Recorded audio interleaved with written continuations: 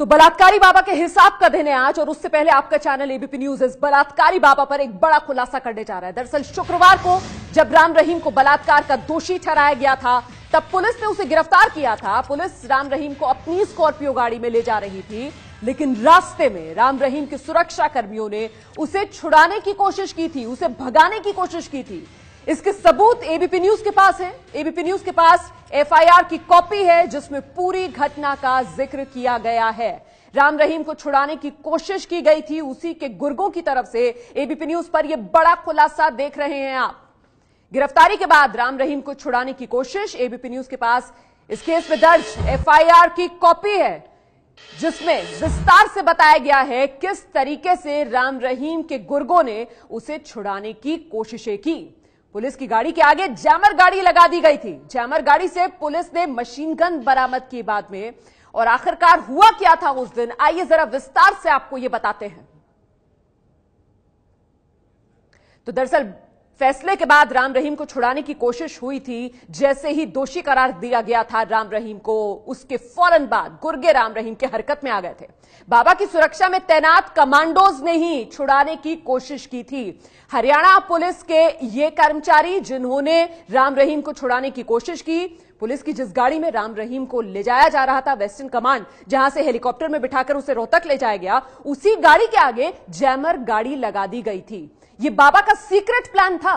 बाबा के कमांडोज ने पुलिस की गाड़ी को घेरने की कोशिश की, पुलिस की गाड़ी के आगे जैमर गाड़ी लगाई, पुलिस की गाड़ी को कुचलने की कोशिश की गई, और कमांडो जो हैं वो हर कीमत पर राम रहीम को छुड़ाने की कोशिश में लगे हुए थे। जैमर गाड़ी से पुलिस कर्मियों को कुचलने की भी कोशिश की गई थी।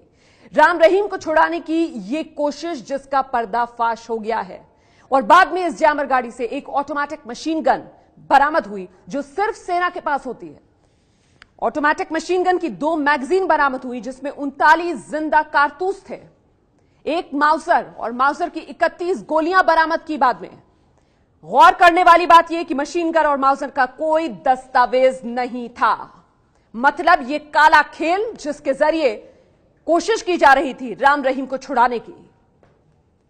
7 लोगों के खिलाफ केस दर्ज हुआ है, और इनमें से 5 हरियाणा पुलिस के लोग हैं जिन पर यह केस दर्ज हुआ है। सभी 7 आरोपियों के खिलाफ देशद्रोह का केस दर्ज किया गया है। सभी 7 आरोपी गिरफ्तार कर लिए गए हैं।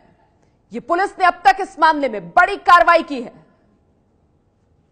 तो यह बाबा का सीक्रेट प्लान था बच निकलने का। जिस बाबा को छुड़ाने की कोशिश हुई उसके खिलाफ केस क्यों नहीं, यह सबसे बड़ा सवाल जो एबीपी न्यूज अब उठा रहा है कि आखिरकार बाबा के खिलाफ केस क्यों नहीं। आपको बताया हमने ये सीक्रेट प्लान जो बनाया गया था गुरमीत राम रहीम की तरफ से बच निकलने का, और ऐसे में बड़ा सवाल यह कि यह पूरी साजिश जिस बाबा ने रची, आखिरकार उसके खिलाफ केस क्यों नहीं।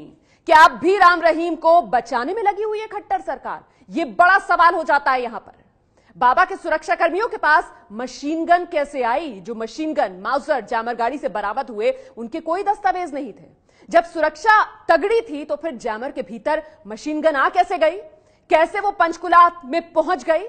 ये वो तमाम सवाल जिसके जवाब देने होंगे खट्टर सरकार को, क्योंकि एक बार फिर खट्टर सरकार अब सवालों में घिरती हुई नजर आ रही है कि इस वक्त भी खट्टर सरकार राम रहीम को बचाने की कोशिश में लगी हुई है। सोचिए, अगर मशीन गन से फायरिंग कर दी गई होती तो फिर क्या होता, कितना नुकसान होता, कितने निर्दोष लोगों की जान चली जाती।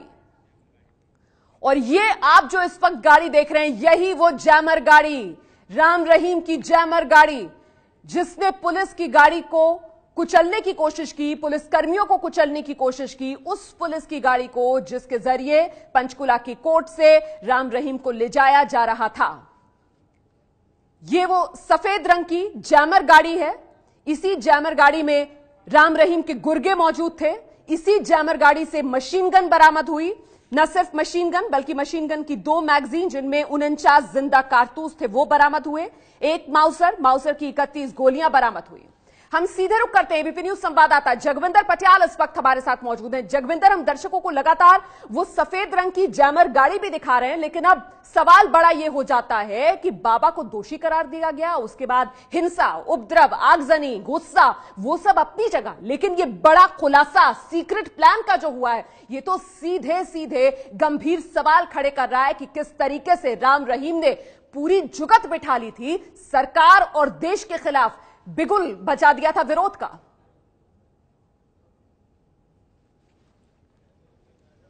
बिल्कुल रोमाना, आप ठीक कह रहे हैं। 3-4 चीजें इस एफआईआर के बाद ये खड़ी होती हैं कि नंबर 1, जो हथियार पुलिस अपने पास नहीं रख सकती, सिर्फ सेना का हथियार है मशीन गन, वो आखिरकार गुरमीत राम रहीम के पास कैसे आया, उसके काफिले में कैसे था। दूसरी सबसे बड़ी इंपॉर्टेंट बात यह है कि आखिरकार मशीन गन मिलने के बावजूद बाबा को नामजद क्यों नहीं किया गया। इसमें एक आप देखेंगे एफआईआर में धारा 224 लगाई गई है। ये तब लगाई जाती है जिस आरोपी को भगाने के लिए हमला किया जाता है। यानी जो 7 लोग इसको भगाने के लिए जैमर गाड़ी में आए थे, उनमें से 5 हरियाणा पुलिस के मुलाजिम थे, लेकिन उन सबके खिलाफ मुकदमा दर्ज हो गया और सेडिशन का चार्जेस यानी राजद्रोह के चार्जेस भी लगा दिए गए। बड़ा सवाल यह है कि उसमें गुरमीत राम रहीम को आरोपी क्यों नहीं बनाया गया है। क्या खट्टर सरकार ये जानती है कि जिस आदमी को भगाने की कोशिश हो। मैं यहाँ पर ये है एबीपी न्यूज, आपको रखे आगे।